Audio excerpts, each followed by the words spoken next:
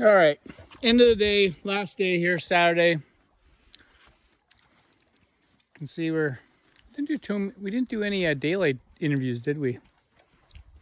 All right, well, we talked a little bit. Well, I'll talk a little bit earlier about our our bocce ball champion there, Troy Miller. Yeah. So good day.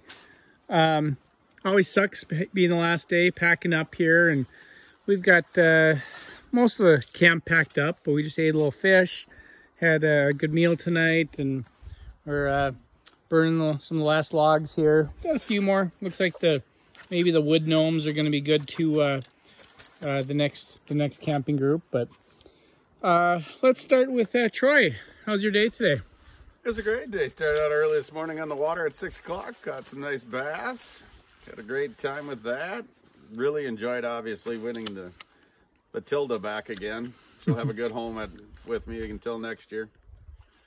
So, but it is a little sad to say goodbye. A little slow fishing for us in the afternoon, but very exciting fishing with Carter at night, though. Yeah, we'll let Carter tell that story. Hey, Bob, how was your day? It was great. We were on the lake. We ended up finding some good walleye spots and got some nice keepers, and ended up having to fillet 12 walleyes by the time all said and done between the group here. So yeah, I'd say we definitely found some good fishing spots for next year. We'll, we're gonna probably camp more in the middle, but if the wind's good, we'll be back down here, and we've got some spots sealed up for next year. So and Teddy made a nice spaghetti dinner, so we're all carbo loaded and ready to go. Yeah, rehydrated the hamburger, and remembered the tomato paste this year, so that last year's was good too. So. made some difference. So Carter, you've got an interesting story here. Yeah. How's your fishing tonight? It was, like you said, interesting. So me and Troy went out. We went over to Ted's Bay, right over to the right of our camp. And first thing that happened is we saw a tree that fell over, a very live tree. We have no idea what knocked it over, but that was pretty interesting watching that happen. And then second thing that happened was I was casting my line for the last time, and I had just got done setting up my pole. So I threw it, and the front of the pole, because it's a two-piece, flew off into the water. And then Troy was like, "Man, would it be funny if you caught something right now?" And then all of a sudden the water, whoosh, I ended up catching something, so I had to reel in. It snapped off, and then I tried to pull it in, but the line was there, so my pole just kept floating away. So I tried to go grab it, and the whole canoe just was shaking around. We almost went in the water tonight. That was close. Yeah, it was a close one, but other than that, it was fun fishing tonight. So. Almost dumped Troy. But your whole day was good. Yeah. You didn't win the bocce ball tournament. Yeah, so I came down to two things with that. One, bocce ball to me is like fantasy football for my dad. Give me like a couple years and maybe I'll get lucky eventually. I love it. Yeah. Shots are fired. Shots are fired. Yeah. Flamer Boy is on Oh, the money. there it is. Oh, Yeah. Bring up something else other than that. Maybe anything else. But, second thing is I'm pretty glad Matilda's not coming with me to Fargo this year. So. I was kind of looking forward to the pictures you're going to get. Yeah, I know. I'm glad I don't have to do that now. Carter said he was going to get topless women to take pictures posing and send to all of us. I mean, if I win, if I get lucky. We still haven't come up with the name of the group, but we think it's something to do with Matilda. Yeah. So we're gonna work off that, and we'll have a name for this group by next year. So, all right, Scotty. Online, vote. How was your day? Wonderful. A great day. Everything from getting on the water fishing, lots of walleye today, so that was a lot of fun. Seeing Lyle catch fish and getting really excited. It was awesome.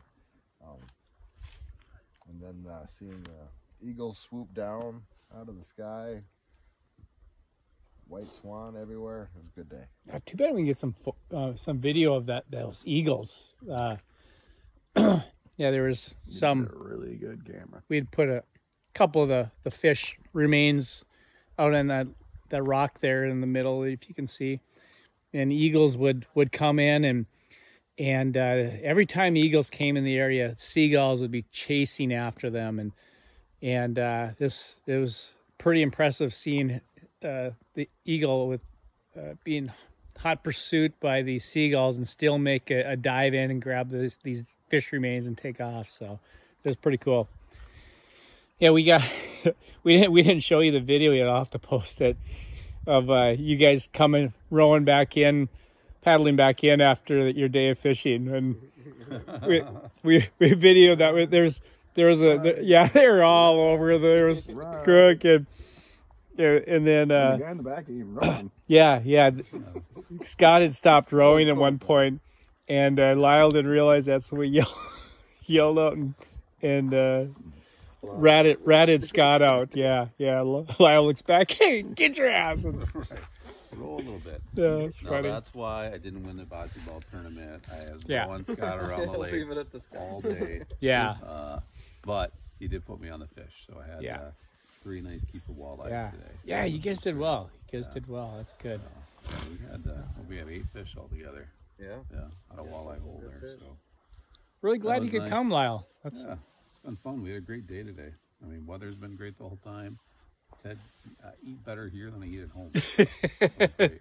Yeah. Don't show this to your wife. Well, no. She won't be Or offended become a by better that. cook. Yeah, I've become a better cook. So. Good times, though. Good times. And my favorite part of the evening is always this interview time. I love that part. Yeah. We'll post everything, and then you'll have memories for a long There time. you go. I like it. Yeah. No, the boundary wires. It's sad to leave. It's great memories, but the only thing that I think that it's good about leaving tomorrow is sounds like Monday is supposed to be up to an inch of rain. So I guess it's only good reason to be out tomorrow, I guess. But we're gonna get up early. Try to get up around 5 a.m.